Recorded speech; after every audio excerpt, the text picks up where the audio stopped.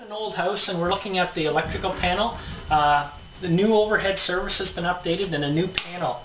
It's very common to be in an old house and find out that yes, we have a new panel, but we have knob and tube wiring upstairs. So when we go upstairs, we're going to look at some places where we found the knob and tube. What we're looking at here is for signs of old wiring. We do see this is a ceramic tube that the old knob and tube wiring was used. The wiring we do see has been upgraded, so right in this part of the house, this is not live knob and tube.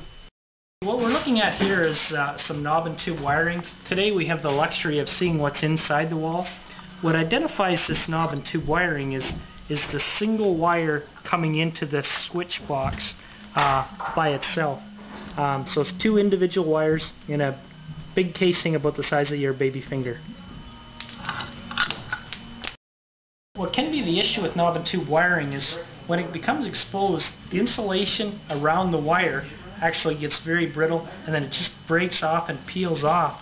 So when we go to do work with it, we can't find enough insulated wire, and when it gets to that point, we basically need to replace that wire.